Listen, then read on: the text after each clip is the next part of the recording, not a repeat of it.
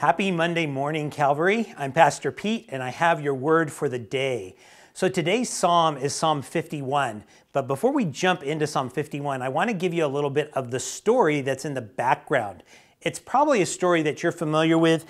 You can find it in 2 Samuel chapters 11 and 12. And it is the story of David's sin with Bathsheba. You know, David went in an area he should not go, and he sees this beautiful woman who is bathing on her rooftop, and he decides that he's going to have an affair with her. And so he has an affair with this woman named Bathsheba, and it turns out that she becomes pregnant from that affair. So David makes a plan to cover this up, and he gets her husband, who is Uriah, to come back, and hoping that they will sleep together and then they can just think the child is Uriah's. But that plan of David's doesn't work.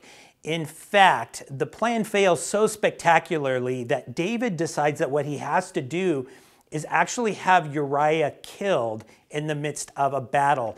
So he orders his commanders to put Uriah in the front line and then to withdraw. So Uriah is left to fight the enemy alone, and Uriah does die in that battle. So David had this whole elaborate scheme in order to cover up his sin.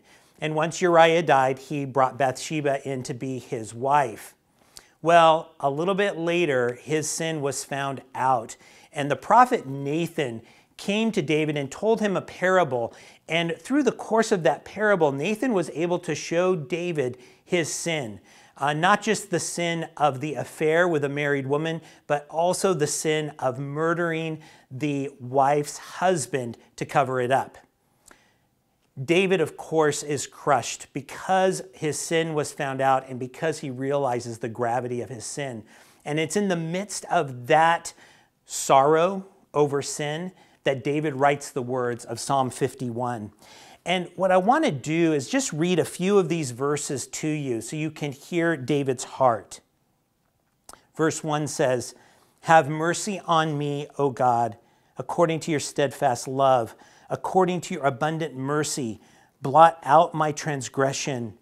Wash me thoroughly from my iniquity and cleanse me from my sin." He goes on and he says, "For I know my transgressions and my sin is ever before me. Against you, you only have I sinned and done what is evil in your sight." You know, David comes to God just begging for mercy, begging for forgiveness.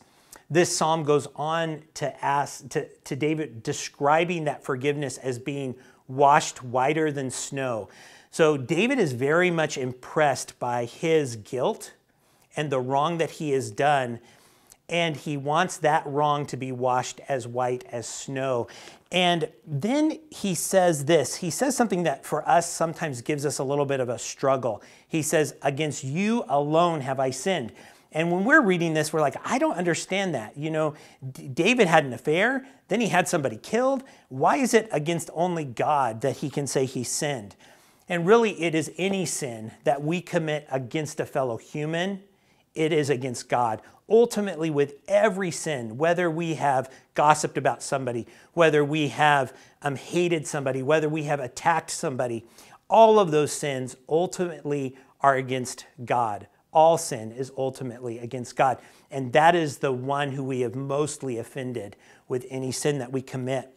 So David begs for forgiveness throughout all of Psalm 51. I want to encourage you to read it. And then in verse 15, he says this. He says, "O Lord, open my lips, and my mouth will declare your praise."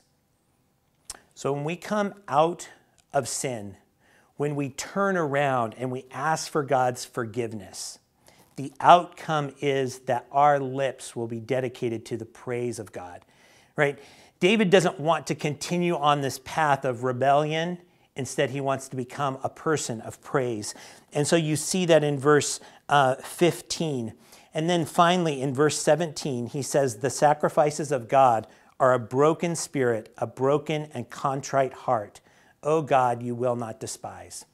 So if you're looking over your past week, or maybe you're looking over your life, and you feel the weight of your sin, you feel the grief of the things you've done against others and the things you've done against God, He's not asking you to sacrifice.